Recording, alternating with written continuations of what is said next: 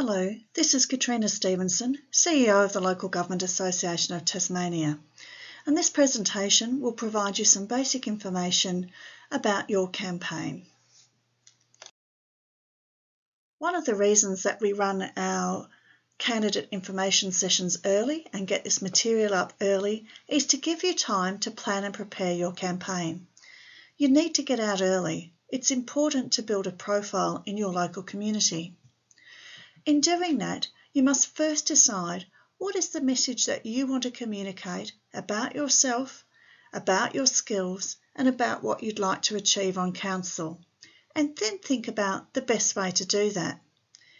It will likely involve a range of different approaches, including advertising, posters and brochures, door knocking, and the use of media, such as letters to the editor. On this last one, I would advise that you be selective and careful in your approach so that you don't appear to have a particular bias when elected to council and having to make decisions. I would also suggest that you make sure you have a contemporary photograph rather than just use an old one.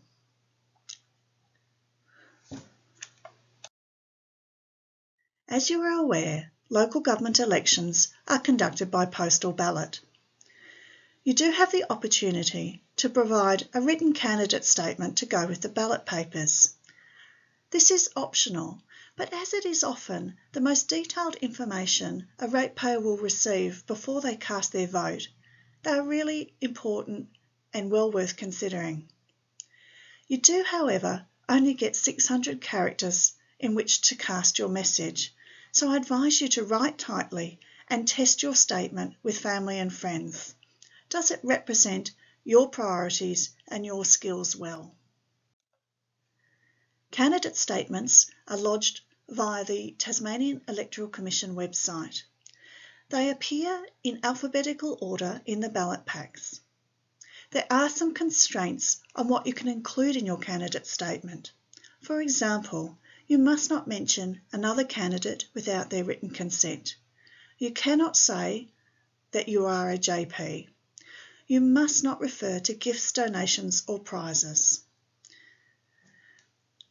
Because candidate statements are quite short, you might also want to think about submitting a web link for publication on the TEC website that takes an interested voter to more information about you, your priorities and your skills. Along with your candidate statements, you can supply a photo, although this is also optional. However, people do tend to connect with a face rather than just lines of text. If you do supply a photo, make sure it's recent. It must be a head and shoulders shot on a neutral background. It will be published in black and white, so make sure that your photo works in that context. And you submit it online using the candidate statement form on the Tasmanian Electoral Commission website.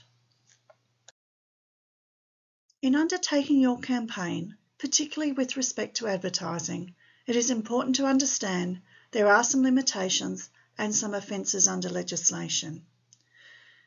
Firstly, it is an offence to distribute electoral advertising which contains the name, photograph or likeness of a candidate without their written consent.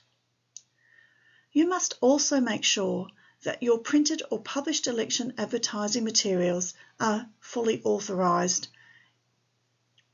The Tasmanian Electoral Commission website provides you detail on the form the authorisation should take. If you are a current councillor, you cannot use council logos or arms in your materials. This also applies to those who aren't on council, although obviously far less likely for them to do that. You need to also understand that any candidate is taken to have incurred the total time and space of an advertisement, even if they're also promoting another candidate. This is important in the context of spend and time limits, which I'll talk about next. Limits on electoral advertising, time and space are outlined in the Local Government General Regulations 2015.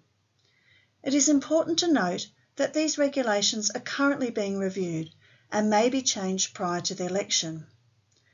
To check the most up-to-date provisions, I suggest you go to www.legislation.tas.gov.au and look at the regulations directly. However, at this time, total expenditure on advertising space and time by or on behalf of a councillor is limited to $5,000 for councillor candidates or $8,000 for mayoral or deputy mayoral candidates. In terms of space and time, there are also constraints. You can only have 10 minutes on television, 50 minutes of radio, no more than 2 pages in the daily newspaper in a municipal area, or 5 pages in any other newspaper circulating in the state. You must consider the limits on spend and space and time collectively.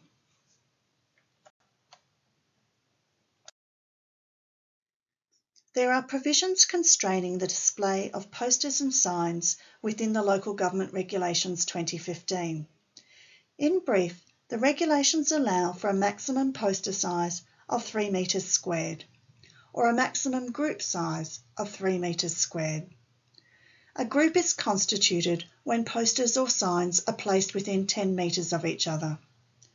You are not allowed to display more than 50 posters or signs. You also need to check your local planning scheme, as some schemes will require a permit for any posters over 1 metre squared. They also tell you when you can put up your signs without a permit and when they must come down by. The requirements under the planning scheme do vary currently from municipality to municipality, so check with your council. And finally, having run your campaign, it's important that you know that you are also required to lodge an advertising return with the Tasmanian Electoral Commission within 45 days of the issue of the Certificate of Election. It is an offence not to do so. The Candidate Information Booklet developed by the Tasmanian Electoral Commission provides an example of an advertising return, and with all the information in this presentation, much more detail is available in that booklet. In your advertising return, you must declare the time and spend on TV and radio, the space and spend in newspapers. You also must declare internet advertising and the maximum size and total number of signs and posters. With all these restrictions on advertising and requirements, I can tell you that there is no restriction on number and cost of properly authorised leaflets or pamphlets. I hope this has been helpful. I encourage you to explore the detail at the Tasmanian Electoral Commission, and I wish you luck in your campaign.